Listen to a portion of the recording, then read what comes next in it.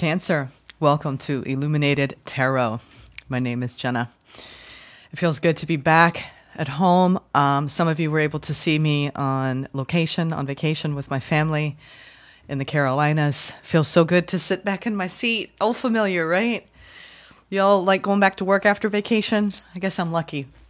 I just come back to work here in my own home. So thank you for being here with me, Cancer, and happy birthday. Cancer season. Boy, and am I feeling it? I just feel like we hit Cancer season and I went from being more cerebral to more emotional on every realm. Like whatever is hitting me, it's hitting me deeper than normal. So I got to hand it to you Cancers out there for being able to anchor the emotional energy that you possess. I really admire.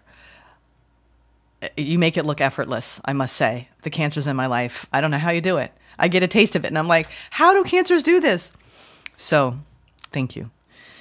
Let's get started. Today we're going to take a look at the end of the month energies, end of June here. Before we step off into July, I wanted to get an idea too around what the solstice is bringing in. So we're going to do a little solstice guidance now that we're a few days out from that.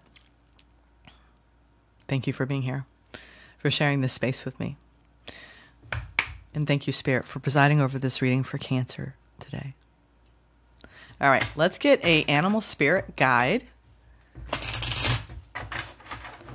first, and then we're going to pull the tarot. I'm going to take a look at the overall general energy for the end of the month for you, the opportunity, the challenge, and the hidden truth.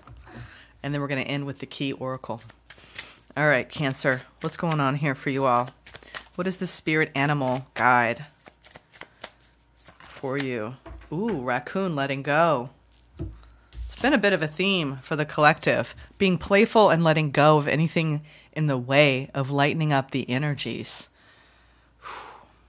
This message has to do with those things to which you cling, be it a thought form, habit, creed, or situation. The time has come for letting go. Something is halting your progress, and you are spinning your wheels. Once you embrace change, blessings will follow. All right, so embrace the changes, whatever's going on in your life. All right, Cancer. Let's now go into the tarot. Let's pull a few messages for you all.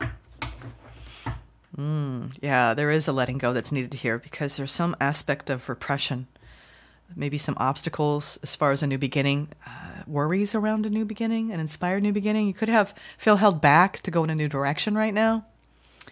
Eight of Swords, Ace of Wands, the desire to go towards something that you want, but feeling like you can't for some reason. Let's see. Ooh, Death and the Eight of Swords. You might have to end something that you don't want to end. Habit, thought form, situation. Letting go. Let's see. Overall general energy, Spirit. Show me the overall general energy for Cancer. What's going on for Cancer? Ooh, Two of Cups. This is about love. Love. I said leave it there. All right, the opportunity is... You know, when I see the Five of Pentacles, it's really a feeling of abandonment, you know. Even when you're in a connection, sometimes it's the way we abandon ourselves. Other times it's feeling generally an abandonment wound being triggered. There's an opportunity for you to take a look at in what ways do you feel abandoned, Cancer. Ooh, the challenge is justice, Libra energy. Maybe there's some sort of truth here that you've abandoned in the past. This is interesting. Hidden truth at the bottom of the deck. 10 of Wands, 5 of Wands, the Strength. You're trying to overcome something, Cancer. It could be something deeply internal around a union or around your beliefs around love. Whenever I see the Two of Cups, I feel like you want to go deep today, Cancer. Here we go. Cancer season. Ay. Ay, ay, ay. I had just heard, what is it? Bart Simpson. Ay, caramba. Oh, man. What is happening here?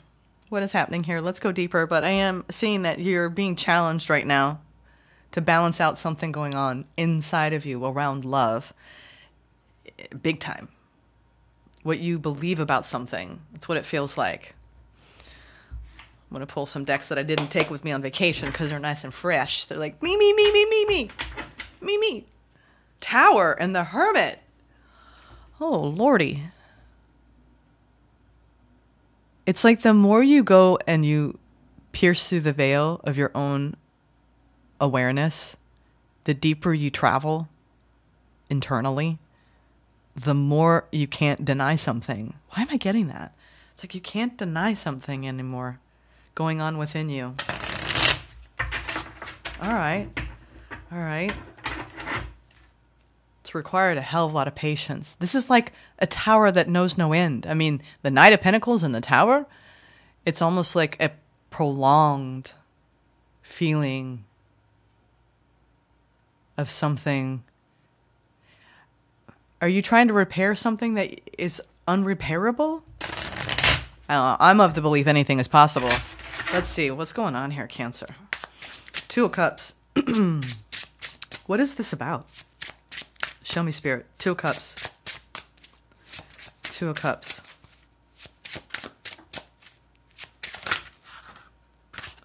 Queen of Wands. Six of Cups. Four of Wands. Now that's a beautiful energy. I mean, there's some strong passion in this connection, and in the 3D reality, a desire to really anchor it. And a deep, deep soul bond, a lot of memories. Like, this is somebody that you feel deeply, deeply, deeply for. Why do I get the feeling you're not with this person? Or if you are, there's some struggle here. What's the opportunity here is the Five of Pentacles. Is what is being triggered to make you feel abandoned? Why do you feel, why is the opportunity of feeling, of taking a look at the abandonment? Star. High Priestess. And the Knight of Cups. Oh. Some of you, you feel like you have a vision. This is your starlight of hope. I understand this energy. It's as though you've put a lot of effort into what you believe love should feel like, be like, the experience of it. You want it to be secure, stable, grounded. You want it to be pure. You want it to have desire, all those beautiful elements of passion, shared union, shared emotional connectivity. And you're calling it in, but there's the opportunity. It's like you feel, it feels like you haven't either been able to experience that, or it's like you've been. This reminds me of, you know, when you see those people in movies that they're outside of a restaurant and the person that they're trying to get to, or the meal, is on inside the restaurant and they're on the outside and they can't get in. It's like you're looking at something that you want, that you feel like you can't have, or you haven't been given yet. There's something that is so deep and precious to you that you want to give to, and the opportunity, but you're abandoning it, or someone is around you. I mean, this is the purest intention of vulnerability, raw truth, harnessing your innermost desires, but feeling like it's impossible.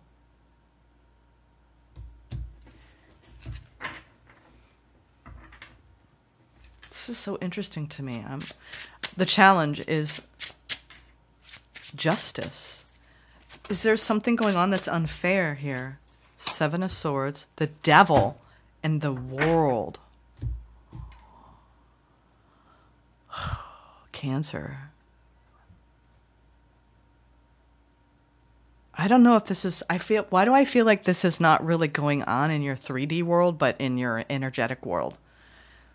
Do you have someone that you have been challenged with over and over again, and you hold this so dear, but whenever you try to actually have it, it just, it wreaks havoc?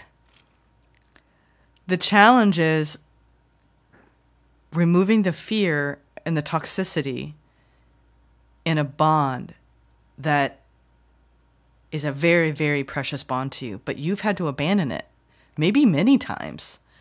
Are you revisiting something?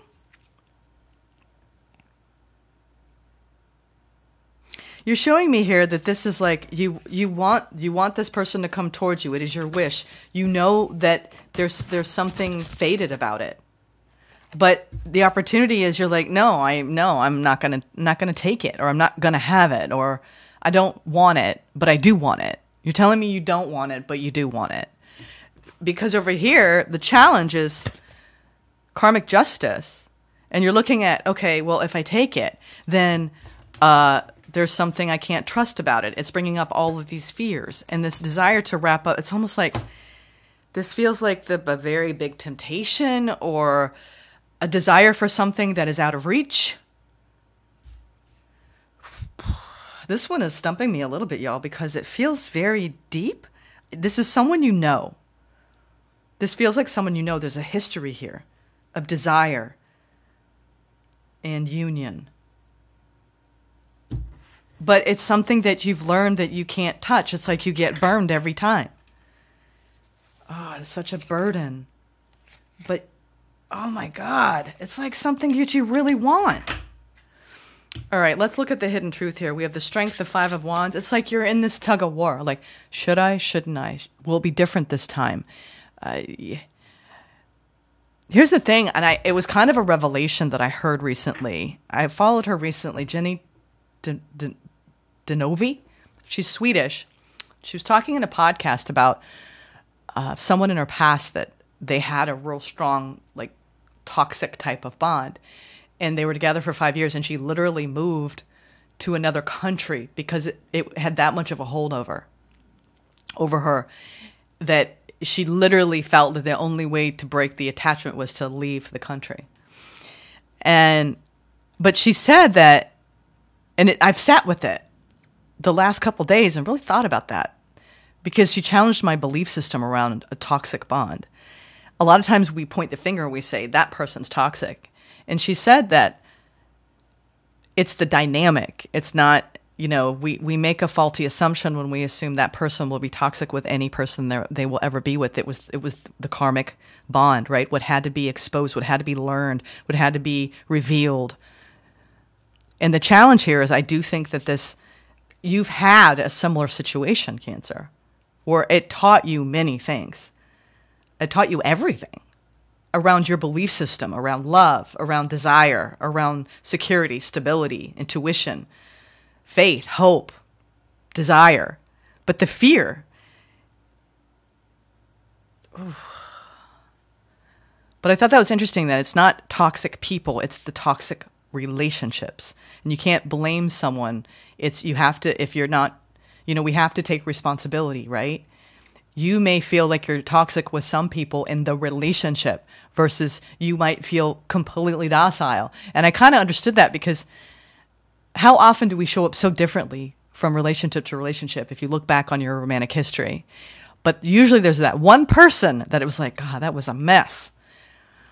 And they just brought out that karma, right? Not because you're being punished. It was what you had to learn, what you had to grow into, right? And this person, Cancer, whoever you're thinking of with this Two of Cups, has been that person for you. What is the hidden truth here? It feels like the door is like cracked open right now. And the universe is like, I think I was also asking questions like, well, can a toxic relationship change if enough time passes and people grow? And I do believe it can, because the frequency changes. People change in their energetic vibration. I think it's possible. Actually, one of my clients wrote a book about it, about, years passing and having and revisiting someone. All right, let's see the hidden truth. The Empress, the Eight of Pentacles, and the Page of Swords.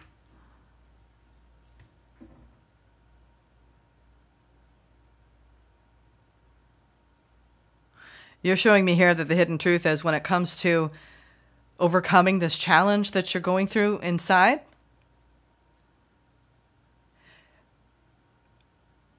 Why do I get the feeling that you two are looking at each other and evaluating each other? And why do I get the feeling that you're revisiting something that ended? Yeah.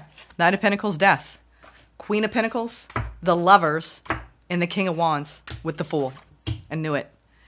I feel like something ended in your past. I don't know how long ago it ended. And it damn well should have ended, because the challenge was you couldn't balance out the scales. You were not an energetic match.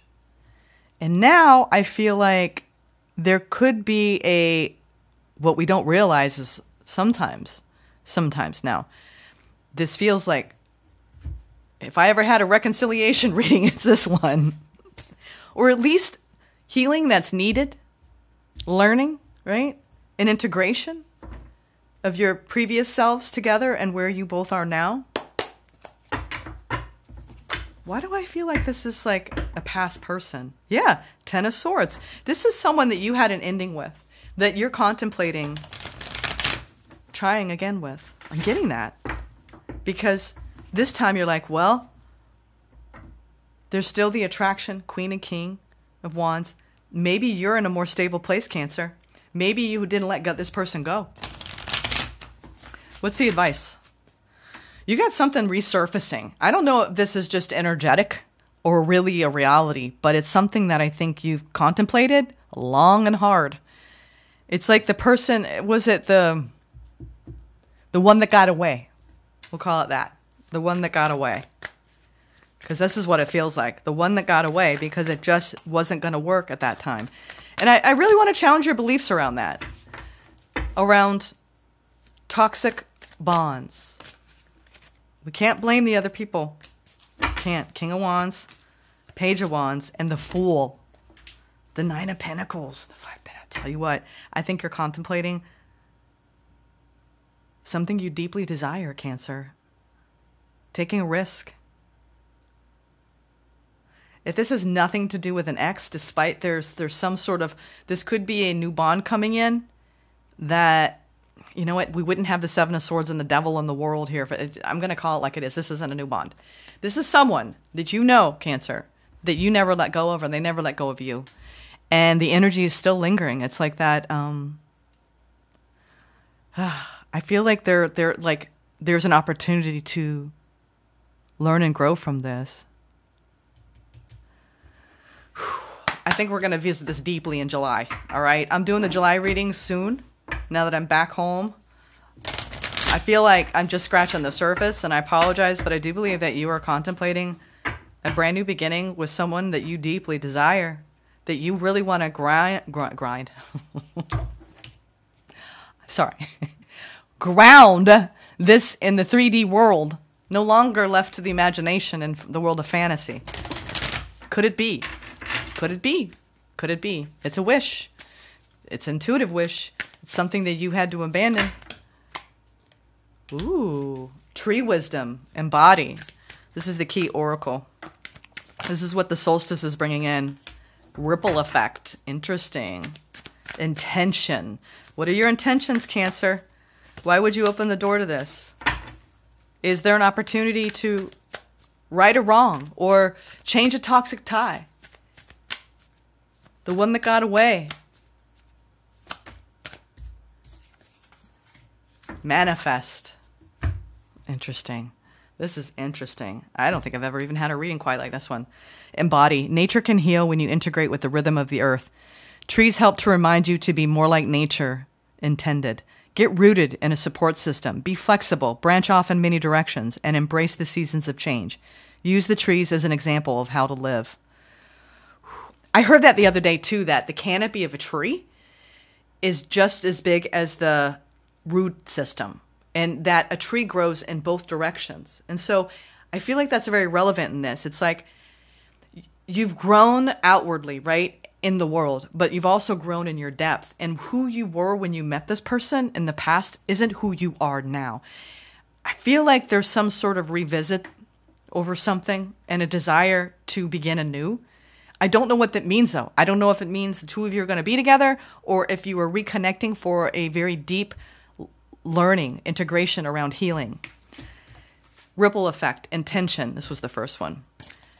The intention behind actions is far-reaching and at times very impactful. The frequency of your action is then matched and echoed throughout time. Be mindful of the power behind your thoughts, decisions, and actions at this time. There's some sort of ripple effect once this is initiated. It's like, are you going to be able to put the genie back in the bottle? It feels like there's a deep desire to go towards something that burned you in the past. That cycle is closed out. There's an opportunity. We have two fulls. This feels like a reunion. I thought I had 4, but I think there's 3. I'm feeling like, I don't know. Your head might be spinning around what to do about this situation because it's going to require some courageousness because, I don't know. I feel like there's like exercise caution, beware, be careful here. You have the power to turn ordinary into extraordinary. Bring into focus what you want. Then the universe reflects the same vibration. Now let divine timing do the rest. Call on your inner Merlin to access what is available now and from other dimensions and timelines. If this is not a past person returning, this is someone that you're with that you haven't felt quite like it matches what you want. And you're trying to get there. In every sense of the word, you're trying to work toward it. You're trying to figure out like how do I make this feel more nurturing, more cared for, more loving? We challenge each other. So you could be looking at the ways that you can embody and set new intentions and manifest a deeper emotional connection. What you need to do together as a couple to come back together instead of ending it. Because there's something around an ending and being patient instead. So I think there's some people that are dealing with a like more of a toxic type of interaction with someone they love, where there's a shared history, or you're literally thinking about going back to someone from your past who wants another chance. We shall see. This feels like a to be determined reading. I cannot wait to see what happens for the Cancer reading in July. But regardless, let the trees speak to you. For the end of this month, there is a ripple effect on all of your decisions right now. You are manifesting a brand new beginning, regardless, with a King of Wands. Male or female, this is someone that has a fiery energy, someone that makes you feel alive. They bring out a side of you I just heard no one else can. So we'll leave it there. All right, Cancer. Talk soon.